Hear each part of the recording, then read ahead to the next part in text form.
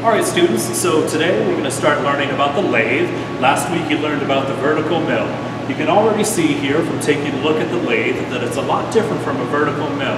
Instead of a tall, thin machine, you're going to have kind of a long, flat, squat machine.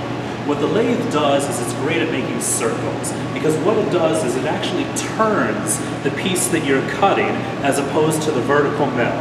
We'll see that in a little bit here.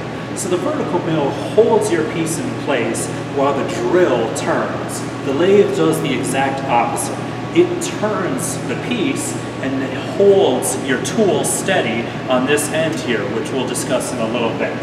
What we first want to start out with though is tool safety. Again, we've been stressing that all semester. It's the most important thing when you're working in a classroom with dangerous tools. With a lathe, you have to worry about the normal things you worry with any other tool. Are you wearing protective eye equipment? Is your hair back if you have it? Are you wearing any jewelry on your hands? Do you have any loose sleeves on your clothes? Do you have anything loose around your waist that could get caught in any part of this tool? You always want to make sure of that. And again, I want to remind all the students that you can't be listening to music, no cell phones. If your friend or even I come up and talk to you while you're working at the lathe or any other tool, turn it off or ask me to wait until you're finished with what you're working on. The safety of the machine and yourself come first and everyone else comes second. So besides the general safety precautions for working at a machine, we want to talk about the safety specific to using a lathe.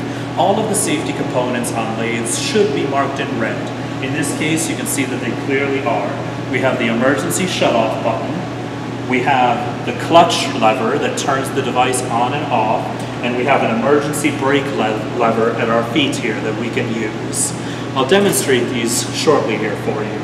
So if I turn on the device, first by resetting the emergency knob, like on many machines, I have to pull it out and twist it to turn it on again. Now I have the ability with the clutch lever to pull it out and up. This turns the device on in a clockwise fashion. Similarly, if I turn it off, wait for it to come to a complete stop like you would with the vertical mill, I can pull it off, turn the lever down, and now you can see it's going in the opposite direction, counterclockwise. This is very useful to us because turning clockwise and counterclockwise can result in different patterns of wear as we use our tools and turn the device. So now I use the lever the first time to turn it on and off, but I'll show you the emergency stop with the brake lever here. If I just slam my foot down, you can see that the chuck has come to a complete stop and that the device is no longer engaged. This is confirmed by the fact that I no longer have two green lights on my headstock, I just have one. Before I could start it up again, I would have to turn the lever off. You can see that it's still engaged in the downward position, so that if I try to turn it on, nothing's going to happen. So first I have to reset the lever. Now I can turn the device on again. Alright, so we're going to dive right in here to the parts of a lathe. I want you guys to know what a lathe is, how to identify all the major components, so that when you come to class on Monday, we can jump right in and start you guys working on it. The biggest component that you'll see here is right on the left. This is called the headstock. The headstock has your motor, it holds the tool piece, it's the most important part of the machine. It's called the head because it holds your piece. To the right side here, you'll see we have the tailstock. You can remember the tailstock because the tailstock holds your tool. Tailstock with tool, your head holds your piece. Then thirdly, we have your carriage, and finally, we have the bed here. So now we're going to go into a little bit more depth about the headstock. You'll see that every type of machine is different. So what I'm showing you here in this video is specific to this lathe, but we're going to use terms general enough that they apply to most machines. So as we said, this entire area is called the headstock. The piece that actually holds the part that you're turning is called the chuck. This is called the chuck because it has these adjustable jaws here on the right side that turn in and outward and hold the piece that you're actually turning. To do that, you're going to use this chuck key here. The chuck key just fits in and turns clockwise to close it and counterclockwise to open it so that you can put your part in there. Now this is super critical, and I want everyone to remember this. Your chuck key, you always want to remember where it is before you turn the device on. If I were to leave this in here and then turn the device on, you could seriously injure yourself, damage the machine, or hurt somebody else in the classroom. So always make sure to never leave this in the device. Always take it out and either leave it on top of the headstock, or better yet, put it on the work table behind you here. So now that we have the chuck and part of the headstock, you'll see that we have a lot of imposing looking dials here. These control speed, they control lubricants, they control a lot of things. I don't want you guys to worry about that. I'll be controlling the speed for most of your applications, and as we go further through the course, you'll learn more about changing the speed yourself. Either way, for now, just leave the levers alone. All you guys need to remember is that your emergency stop is here and that your on button is here. If all of the lights are off, you need to reset the device by twisting the knob outwards and then pushing the green button to turn it on again. Alright, so this portion is called the tailstock, also sometimes referred to as the ram, kind of from its motion here, like the CSU rams, ram it forward here.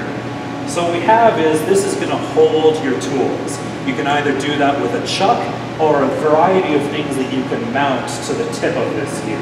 But what the general idea is that you can either put it in a position and lock it in place, or you can gently feed the tool forward to start boring pieces in your lathe. What you always want to pay attention to, if you can come back around here, you want to pay attention to your locks. Your locks are always levers. Adjustment devices are always spindles. In this case, this top lever here will lock your ability to advance the tailstock. This bottom lever here will lock your ability to move the ram at all. It's always a good idea to lock your ram in place before you work on any tool. If you don't, it's a danger risk to yourself, and you can possibly destroy the piece that you're working on. So everything that you see down here, basically from these rails and below, is called your bed. On top here, you see these long metal pieces. This is called your bed, and this is what allows traveling of the carriage here. You always want to make sure that you're keeping your rails and your bed as clean of debris as possible, because it keeps your device in tip-top shape. It's always okay to let debris fall down here. This is what it's meant to do, so that your debris doesn't end up on the floor. The next part, this is called your lead screw. It's important because this is what controls the travel of your carriage. This is the most important piece on your lathe in a lot of ways, because a damaged lead screw can mean that you have no accuracy in the traveling of your carriage. When you don't have any accuracy, that means you don't know how close you're drilling, how close you're cutting. Alright, so this final component is called your carriage here. Like the vertical mill, machinists love to use animal or kitchen terminology when talking about their tools. This part that covers the bed here is called the saddle, because it sits saddling over the bed. This part that drops down the front here is called the apron. The apron because it's in front of you, like you would wear an apron. And then sitting at the very top, this is your compound rest that holds your cutting tools. It's called compound because it moves in two different directions. You have linear motion going back and forth, and then if you unlock these bolts on either side,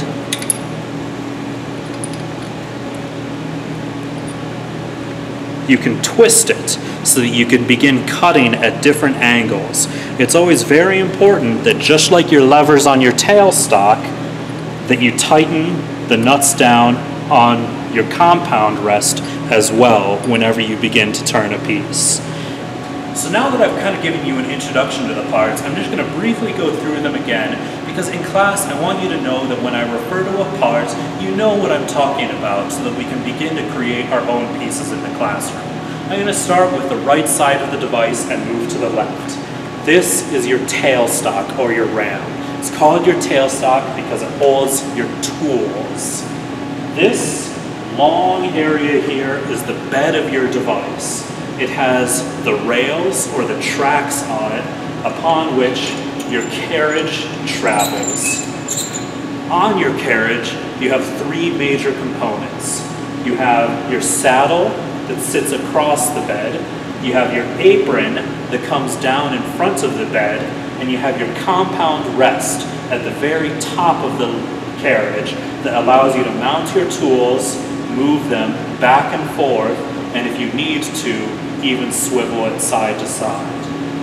And coming to the left here, you have your headstock. The headstock has the chuck where you hold your piece. It has the motor where all of the power comes from. It has your emergency stop and your startups. And don't forget, if you ever need to, you have your emergency brake down here, and to turn on the device, you use the levers on the right side here. Turn it up for clockwise, down for counterclockwise. As always, because this is a video, you can rewind, watch it again. I don't want to rehash everything too much, because I know you guys are watching this at your pleasure, and that you can go back to any part of it you want at any time. When you're done, please go to the Google form at the bottom of the page, take the brief quiz. I need to know before tomorrow, do you understand all of the parts of the lathe? And if you have any questions, make sure to fill out the comment field. I promise to read all of your questions before class starts, so that we can eliminate any confusion. And at the beginning of class on Monday, we're going to start making the parts of your pen holder. Thank you.